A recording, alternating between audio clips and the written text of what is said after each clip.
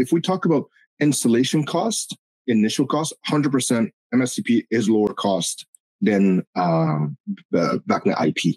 Total cost of ownership over 25 years of a system, that's when, and this is obviously very fluffy, but you get one problem in MSTP and you already named it. There's very few tools available.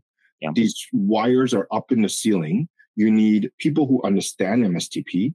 In IP, you can. There are a million tools around. There are everything from network testers, network monitors, everything. That's part of why Optigo exists, is that MSTP is so obscure. So you have a problem. Finding, diagnosing, fixing the problem is very difficult in MSTP. So you're costing every time you have a problem. If you have a problem, you talk about 8 hours, 12 hours at a couple $100 per hour.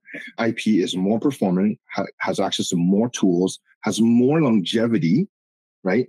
And in the long run, I believe the total cost of ownership of a BACnet IP system will be lower than a BACnet MSTP, because the availability of labor, the availability of tools, and the availability of techniques and all this stuff to manage, operate, and maintain an Ethernet system, an Ethernet-based system, an IT-based system.